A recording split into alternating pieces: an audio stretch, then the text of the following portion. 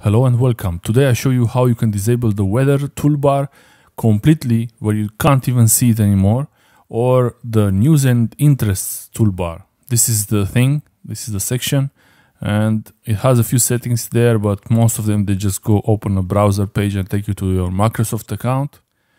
And it will link to your Microsoft account if you're logged in, but I'm not logged in with a Microsoft account here.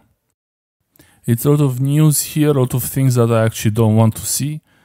I prefer to disable this completely. So you can do this on the Pro version of Windows 10, Windows 10 Professional and higher. And how you do this, you open run prompt command, and you type MMC. This is the Microsoft Management Console. You open it, it's just an empty console if you didn't save it before. And you can choose add, remove snap-ins. Here you go to the group policy object editor and choose add. This changes settings for the local computer, which is what you want. Make sure it says there local computer policy and you press OK. Now in this section here you go to local computer policy, then you go to computer configuration, and here administrative templates, expand this section.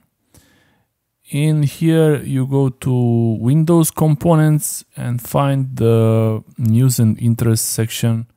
In this section you have one setting called enable news and interests on the taskbar. Double click on this setting to open it, and here you have a few options: not configured, enabled or disabled. If you leave it as not configured or enabled, it will be pretty much the same thing. The news and interest and the weather in taskbar shows as normal, but if you have it disabled, it disappears completely after a restart.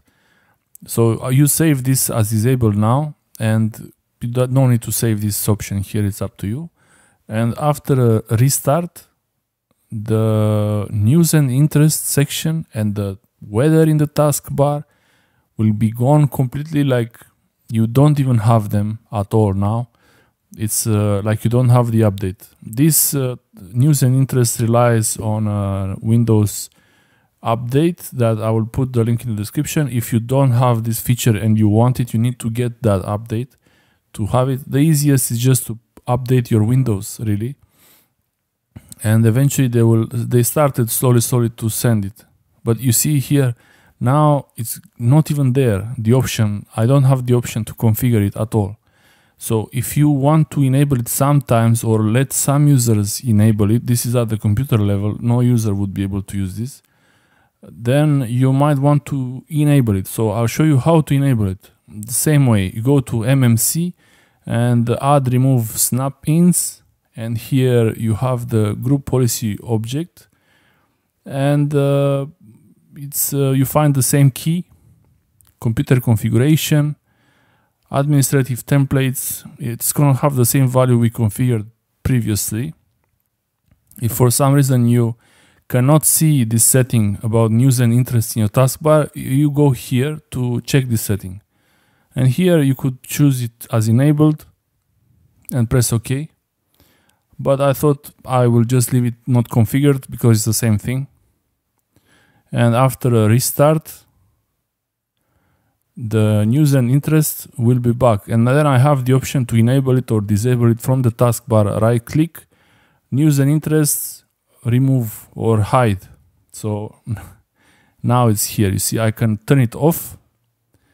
I can not show it. I turn it off, but also I can turn it on later if I want. It's easier to have it like this if you use it sometimes.